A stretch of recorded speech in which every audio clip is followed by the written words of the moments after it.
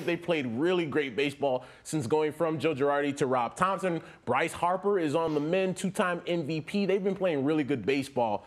Is this a scary team if they happen to sneak into the postseason?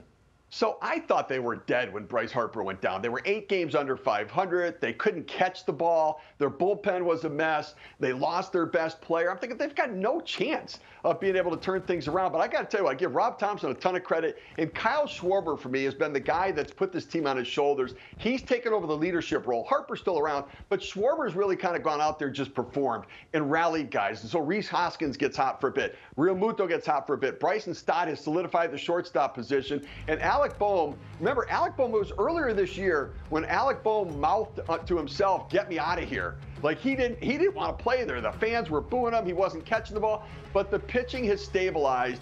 And this is a scary team. If they get to the postseason, Zach Wheeler and Aaron Nola, a 1-2 punch in that rotation in a short series could make it really tough on another team. And so, yeah, I do think they've got a chance to be scary if they get there. They've got to get there. And, you know, they don't have that consistent starting pitching behind those two horses, but the offense has gotten it done, and they just need to find ways to win differently every night.